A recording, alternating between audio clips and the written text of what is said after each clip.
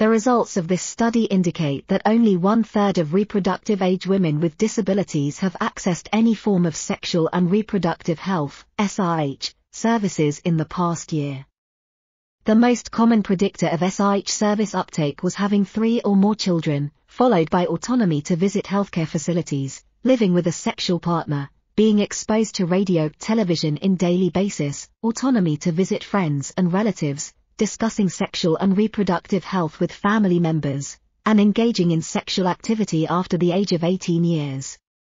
This suggests that access to information through mainstream media exposure, having full autonomy to visit friends and families, open discussion with family members, living with a sexual partner, having optimal family size, and starting sexual act at the recommended age can help increase the uptake of SRH services.